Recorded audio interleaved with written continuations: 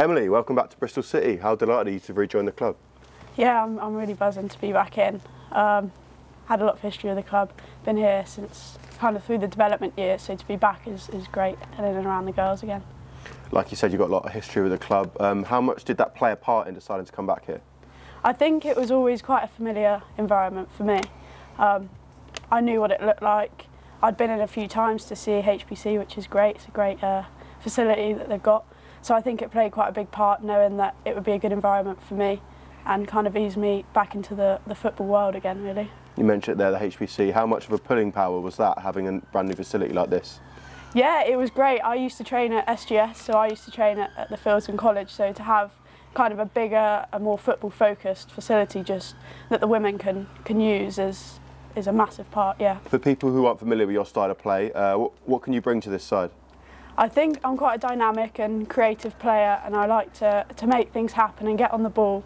I think I'm massive in possession. I'm hoping that I can help build the play, create some chances and get, you know, the front three scoring some goals like they did last season. Brilliant. Having played for England at a number of youth levels and seeing the Lionesses in this year's Euros, does that inspire you to want to make it at senior level?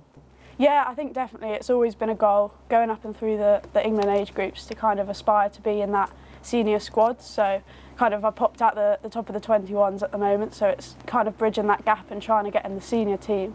And seeing the Lionesses do so well at the Euros is definitely inspiring me to kind of push on and achieve that. You've been training with the girls for a little while now. How have you found it? How have you settled in? I've loved it. I know quite a few of the girls already prior, and all the girls that have come in that I've not met before have been great as well. So I felt really settled and really welcome really early on, and I'm hoping that we can build something really great here.